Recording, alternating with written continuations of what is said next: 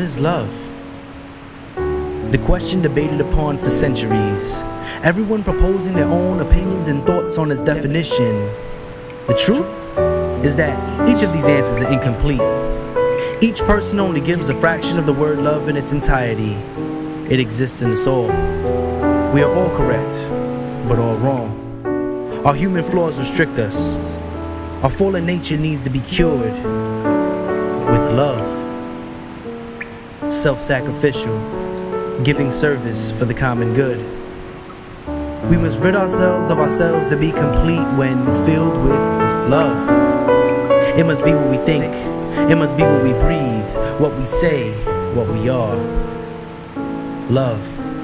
That's all we need to know. All of our actions must be love. Not because you or I deserve it, but because we must submit to love. You may feel alone sometimes, but He's there. It's there. You may be lost, it will be your map. You may be confused and hurt, and it will give you shelter and counsel. Love? What is love? All is love.